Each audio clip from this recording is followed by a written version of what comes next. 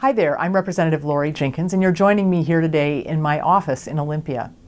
You know, sometimes those of us here in Washington State can only do so much about things that are happening in the other Washington.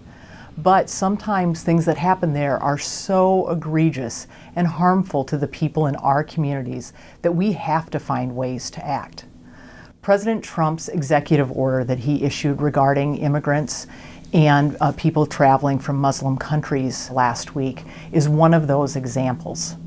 I was very pleased to see that the courts issued a temporary restraining order saying that that executive order has to stop now. And I was so proud of the state of Washington for being the first state in the nation to sue over this unconstitutional executive order.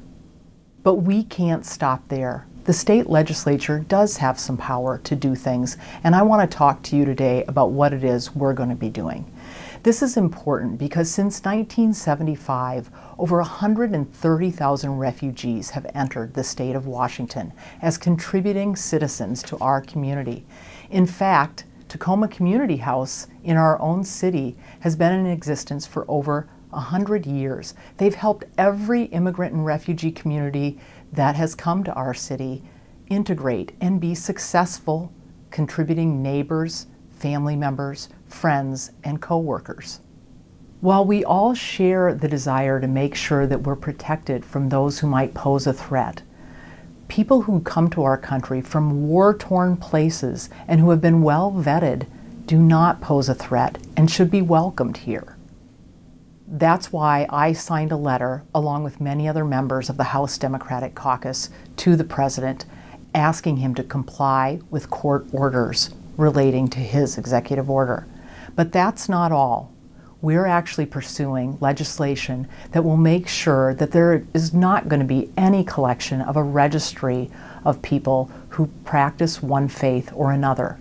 I'm also going to be signing on to and supporting a bill called the Family Unity Act, which will make sure that immigrant and refugee families are not torn apart.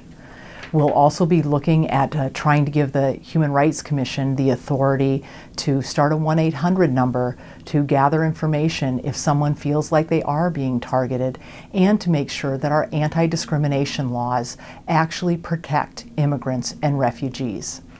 This isn't the first time Washington has taken this kind of action. We did it when we passed marriage equality. We did it when we said that transgender people in our state will not be discriminated against.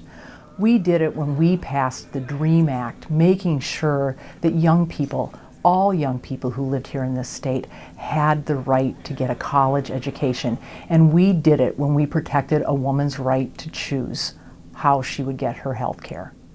We in Washington are not going to go backward. And we're not going to allow discrimination.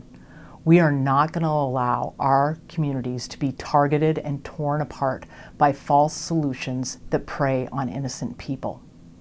So you'll see my contact number and information going across the bottom of the screen right now. I surely do invite you to call me or email me if you have questions or suggestions about other things the Washington State Legislature should be doing right now. Thank you for tuning in.